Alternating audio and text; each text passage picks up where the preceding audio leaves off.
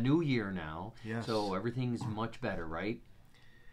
Let's hope so. Okay, let's hope so. Let's I hope think so. that's about as optimistic as we possibly can be. Mike Collins from Healthway Compounding Pharmacy, here again with one of my favorite guests, Dr. Keri Topouzian. Thanks. Yeah, so he's a hot shot in functional medicine. But today's topic is kind of continuing with the issues about menopause, but we're going to focus on progesterone today. Right, progesterone. Yeah? So, what is progesterone? Well, it's a hormone. It's one of the hormones that women make. Specifically, when you're ovulating, your progesterone levels like shoot up really high, and then if you don't get pregnant, they come back down, and you have your period. If you get pregnant, they stay up high. Super. So, why would we need to supplement progesterone? Well, so when women start going through perimenopause, and it can be anywhere from maybe 35, sometimes even earlier, or if unfortunately you had to have a hysterectomy, your progesterone levels are one of the first hormones that will start to go down. Right. And so some of the symptoms you might start having are heavy periods, painful periods. You might start having panic attacks, unfortunately, or trouble sleeping, fast heart rate, insomnia. There's a lot of things that can happen, and this can happen at a fairly early age. Long list. Okay, so what do we do about it? How do we give progesterone? What do we do? What do we do? What do So, we do? you can prescribe it. It can be compounded at a compounding pharmacy. Like ours. Like his. And what's nice about getting it compounded is that you can set the dose or calculate the dose based on lab work. You check labs to see what your levels are, and then you can try to calculate or figure out the correct dose for the person. And then it also depends on if you're still cycling or not, because you don't want to take progesterone necessarily the whole month. You might just be taking it for part of the month, depending on what your particular situation is. Sure, that's great. So now there's a lot of different forms of progesterone, including commercially available forms of progesterone. So let's talk a little bit about just the oral forms of progesterone, because there is a commercial form of oral capsule of progesterone. Right. So when would you use that versus a compounded capsule? Well, so let me answer it this way. So the problem with the commercially available is that it only comes in two doses. It comes in 100 milligrams and 200 milligrams. And a lot of times that doesn't work. It's too high. If you take too much progesterone, then you'll have a hangover the next morning. And by the way, you're only supposed to take it at night, not in the morning, because it makes you sleepy, which is nice if you're having trouble sleeping. So we try to compound it, and then we'll compound it at a lower dose. Maybe it's 25 milligrams, 50 milligrams, and you can work up.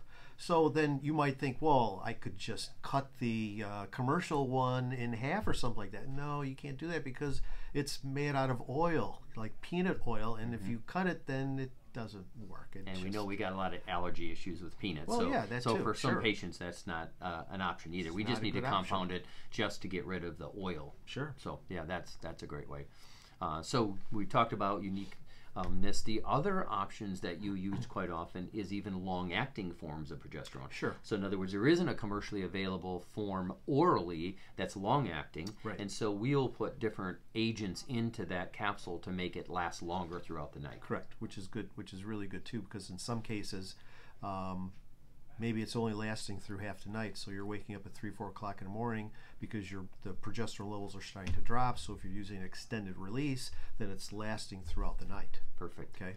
So now cream forms, are very few. There are a couple vaginal cream forms of progesterone, but they're not really often used. They're really used for other specific indications, whereas you use a fair amount of topical progesterone. So when would you use that versus oral? Well, topical progesterone, if a patient doesn't necessarily want to take a pill, if they want to use something topically, it's more of a preference. Like, for example, if a patient is having trouble with sleep or trouble with anxiety, panic attacks, things like that, I might try the oral as a pill first, because what happens is progesterone, when you take it as a pill, it increases GABA, which is a neurotransmitter which helps calm you down. We like GABA.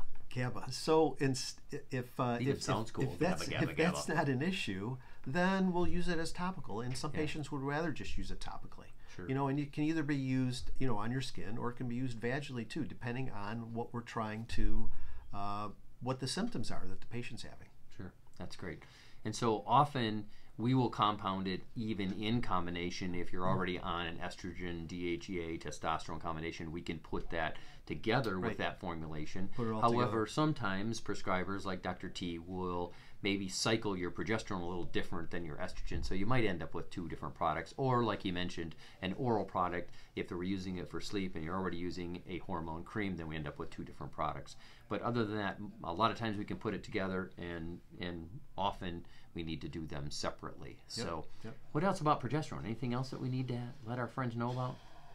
Well, every once in a while, and there's a really good book out there. It was a Dr. Lee. He wrote a book on progesterone. Right. And one of the things that he talks about is if you have an abnormal mammogram or a thermogram, which is also another test for screening for breast cancer, he would recommend using progesterone topically right on the area of the breast where there was some abnormality. Not necessarily cancer, but just some abnormality in the test that came back. Sure. And so sometimes we'll use it that way topically.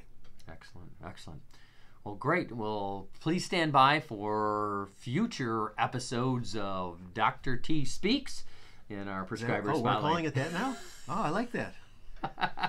Oh, lots of fun. So, hey, stay healthy, my friends, and thanks for watching. All right, take care.